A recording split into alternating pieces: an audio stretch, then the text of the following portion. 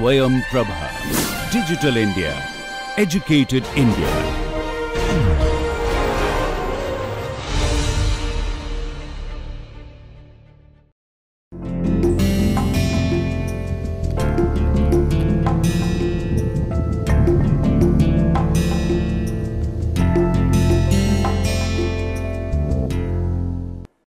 So, welcome again to the new lecture of the course, Properties of Materials. So, let us just briefly see what we did in the last lecture. So, in the last lecture basically we looked at theoretical shear strength. So,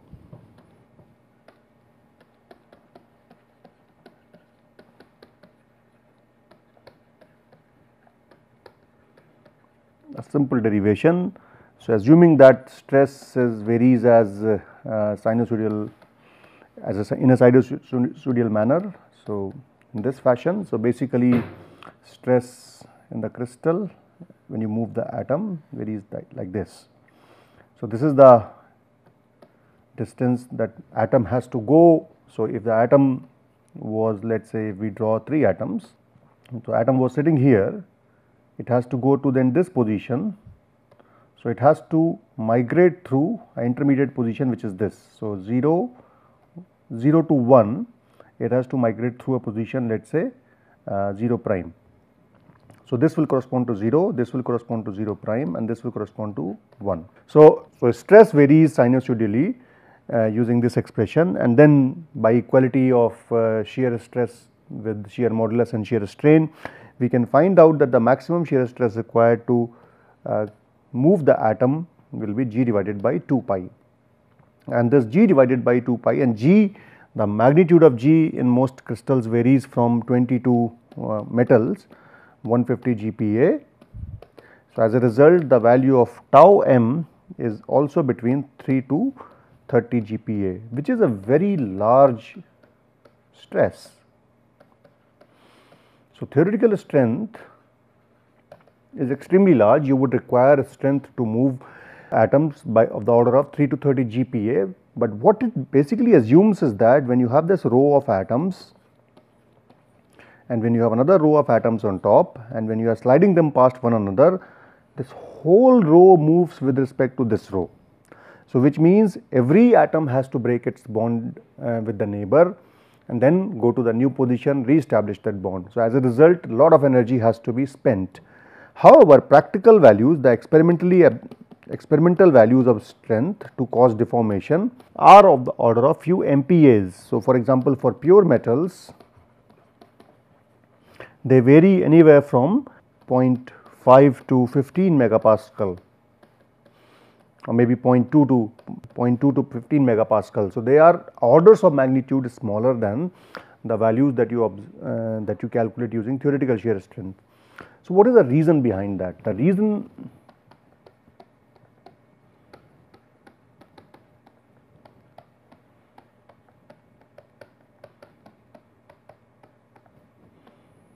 so we are saying theoretical strength is of the order of GPAs, maybe I do not know 1 to 30 GPa. Experimental strength, stress that is required for deformation is few MPAs. So, discrepancy has to have a reason, and this reason is presence of dislocations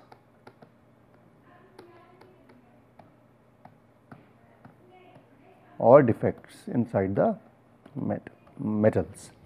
So, these defects or dislocations make the material much more softer. So, these presence of these defects make the metals softer than when they are perfect. So, obviously, when you have a material which is perfect, which does not have any defects, it has got to be very strong, but that is not the case experimentally, and we saw various values. So, in 1934 was the time when this dislocation theory dislocation and plastic deformation was explained. The role of dislocation, how dislocations assist in lowering the stress to cause the deformations, which means real crystals are weaker than and have lower stresses for causing plastic deformation or yielding than the strength values which are predicted from theory. So essentially what happens is that, so let us first look at what dislocations are. Okay. So we have seen that in little detail earlier in another course, structure of materials, but let us just, for the sake of introduction, let us just see what dislocations are. So basically we are saying dislocations, as we have seen in a perfect crystal. If you take a perfect crystal like this, let us say this is a perfect crystal, and in this perfect crystal let us make a few grids. Okay.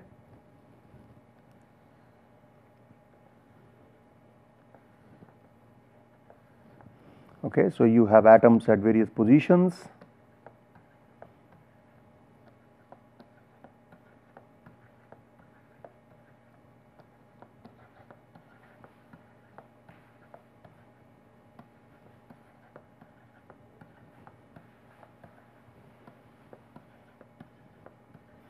So these are the atoms sitting in a, so let us say we choose position 1, we go 2 step up, so position 2 step up, then let us say we go 3 step to the right to position 3, and then we come back by 2 steps to position down, that is to downward position 4, then again we walk back to position 1 by taking 3 steps to the left. So essentially if you complete the whole circuit from 1 to 2 to 3 to 4 to 1, so 1 to 2 to 2 to 3 to 4 to 1, you do not create any extra step.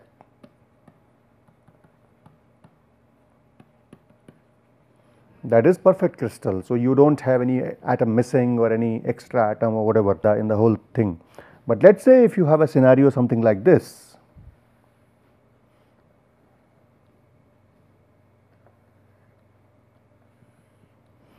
So we have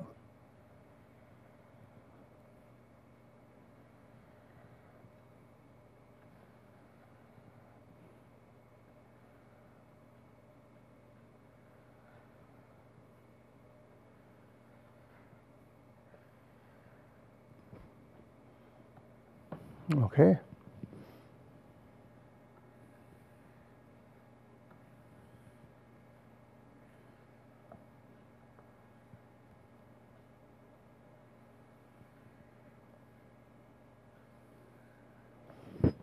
So what we have here is, let us say if I start now at one, let us say at this point, so we can see that there is an extra row of atom here in a otherwise perfect crystal. So this is the extra row of atoms, okay, in a otherwise perfect crystal. So if this is the case, let us say we go from 1 to some position. So let us say 1 step, 2 step, 3 step, 4 step, we go to position 2, all right, or let us say we start from here. I think it is convenient to do it from here. So we start from position 1, let us take 1 step, 2 step, 3 step to go to position 2, which is here, and then we take 4 steps to go to position 2, 3. So this is position 3, and then we again take 3 steps to position 4 to come down. So we went from 1 to 2 in one plane by taking 3 steps. We took 4 steps to go to right in the same plane to the right to position 3.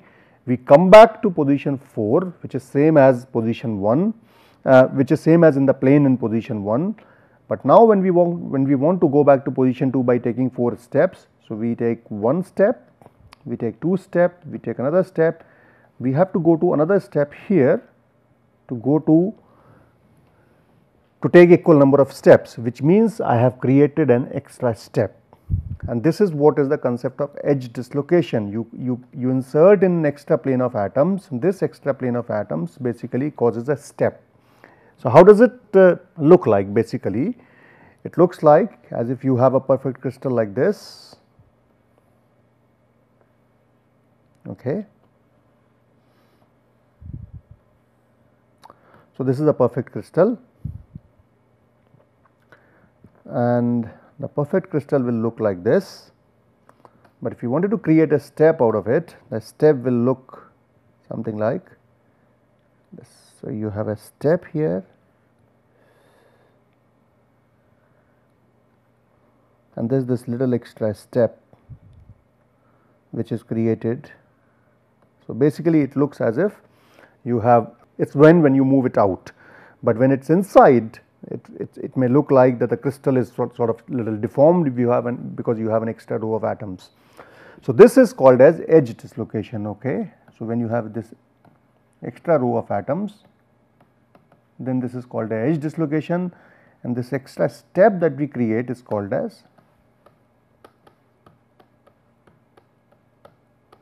Burgers vector. So, of course, when you apply stress to it, the stress to it will move this out of the crystal, leading to formation of this step. So, this will happen when you create a step.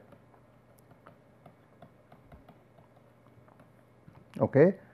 After stress is applied to move it out of crystal. All right. This is what will happen. So, this is basically, you can say, the dislocation. So, if I now define it, this part of crystal is perfect crystal. So, this region will be basically, you can say, perfect. This region is perfect in terms of at least atomic arrangement. Shape will be slightly different because of deformation in the lattice because of extra row, and this extra row of atoms which is present here, this is the, you can say, is the extra row of atoms. So, the plane in which dislocation is going to move. So, you can see that this extra row, as you apply stress, will either move to the right or to the left. Let us say if it moves to the right, then basically you can see that it is going to move. So, the bottom three layers are perfect, it is going to move in this plane where it terminates. So, this plane in which it is going to move will be called as slip plane, and the direction in which it will move will be the basically slip direction. So, dislocation line basically is into the slip plane. So, this is your slip plane and this is the dislocation line.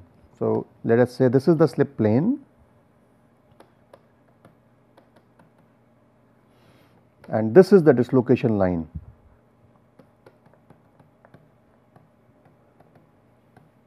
And that is why edge dislocations are represented as either this or that. So, these are basically edge dislocations. So, if it is from the top, it will look like this. If it is from the bottom, then it will look like this. So, this is the representation for edge dislocations in crystals. So, essentially what will happen is, this is, let us say, your slip plane,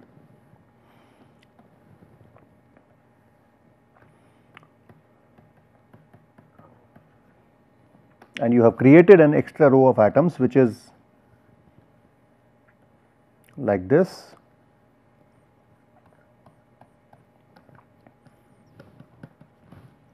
Extra, let us say, half plane of atoms.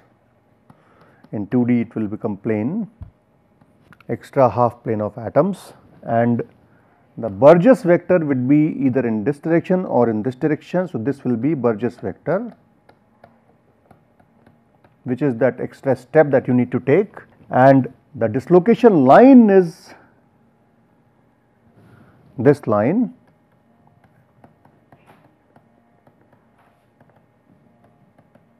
which is represented by a vector t. Okay. So, for a dislocation, so, and the stress that is applied is, this is, so stress I can, so this is stress tau. So, the following characteristics you can see. So, this basically is the dislocation line. So, for a edge dislocation,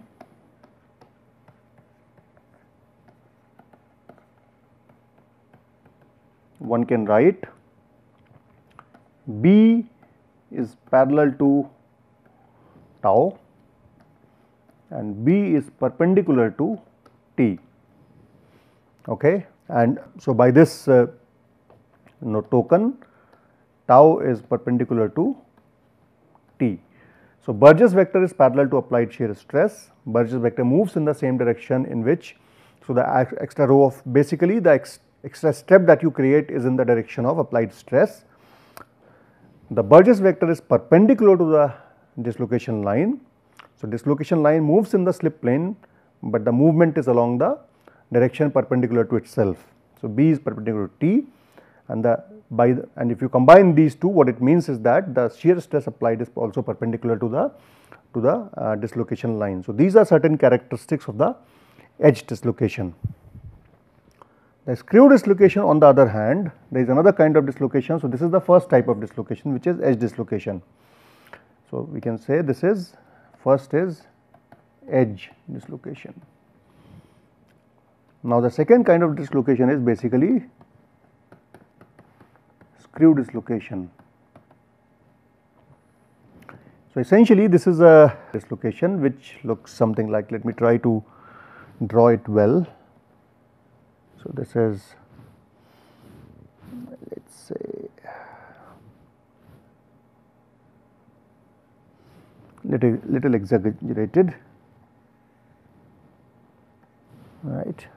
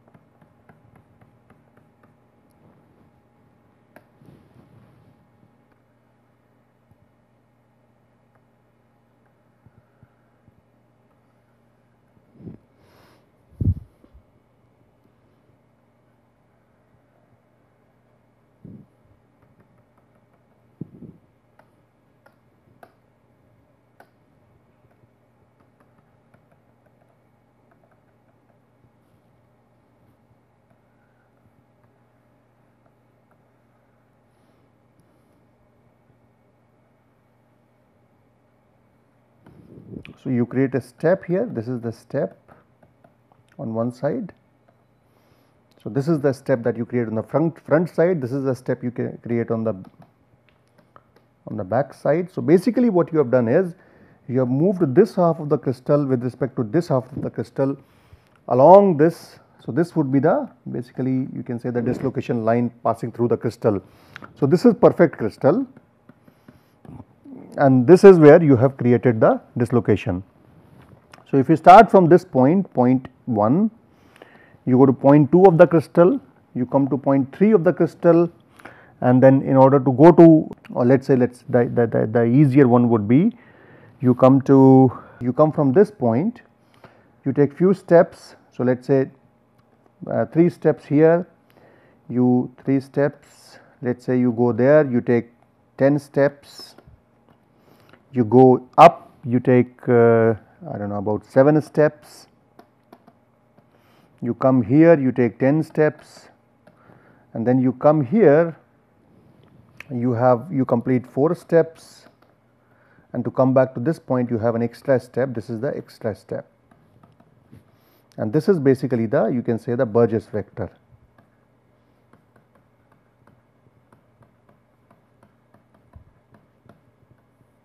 Okay, and the line that goes through is called as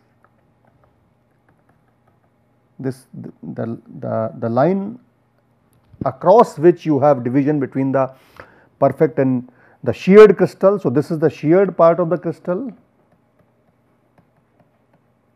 and this is the unsheared part of the crystal. So basically stress is applied in this direction. So this is stress, and this would be stress here. So tau would be applied in this fashion. So this line, when you apply stress, this line will move in this direction. So basically for a screw dislocation, you can see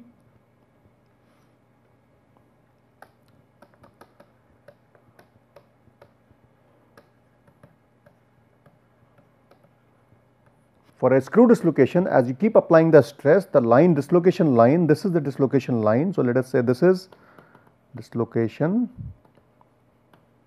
line T. Okay.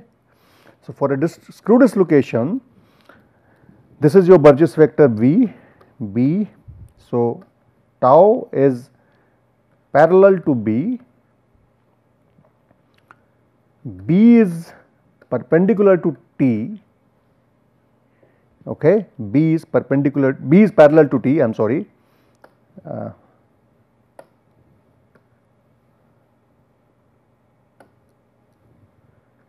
B is parallel to T. So, this is T and this is B, both are parallel.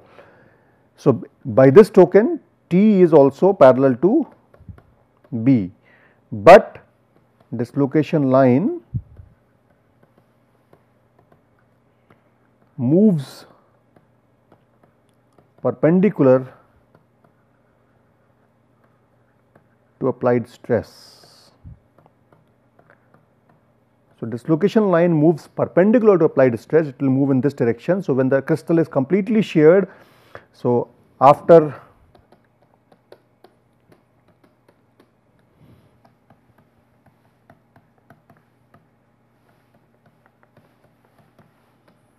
complete movement, of course, it will look like you have,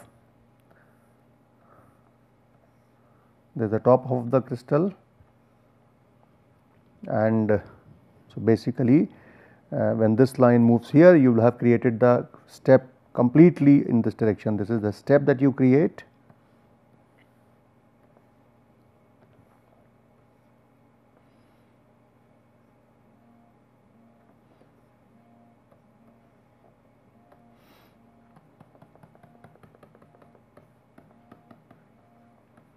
Step. So, when the dislocation line would have completely moved up the crystal applying the stress, this would have been a situation.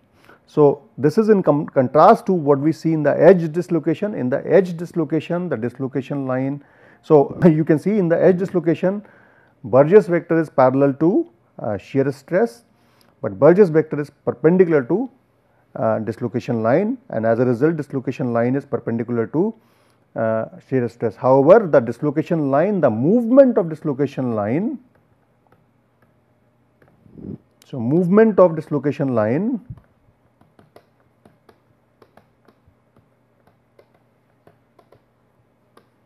is in the direction of stress. Similarly, here the dislocation, now here on the other hand, the dislocation line moves perpendicular to the applied stress. So, these are two fundamental differences between the two kinds of dislocations. So, in reality what happens is that we do not have perfect edge or perfect screw dislocation, what we tend to have a mixed dislocation. Okay. And these mixed dislocations basically are you can say the part of the crystal. So, basically part screw and part edge. So, we will do detailed discussion on this in the next class, and what we have done in this class is basically we have introduced the concept of dislocations, and we have just stated that dislocations are the ones which take part in reducing the amount of stress that is necessary to carry out deformation. We have not gone into mechanisms of this, we will see them little later. And what we have done is we have just taken a brief relook at the dislocations, what a edge dislocation, what a screw dislocation is, and we will discuss this in details in the next lecture. Thank you.